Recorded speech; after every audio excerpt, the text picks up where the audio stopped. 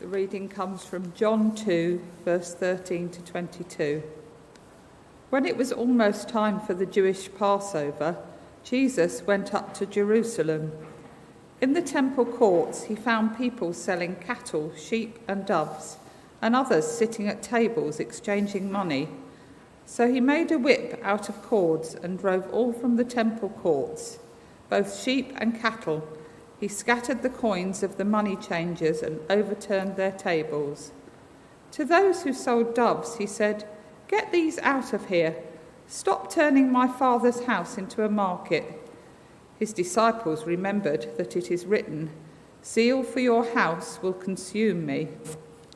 The Jews then responded to him, "What sign can you show us to prove your authority to do all this?" Jesus answered them, "Destroy this temple, and I will raise it again in 3 days." They replied, "It has taken 46 years to build this temple, and you are going to raise it in 3 days?" But the temple he had spoken about was his body. After he was raised from the dead, his disciples recalled what he had said. They believed the scriptures and the word that Jesus had spoken.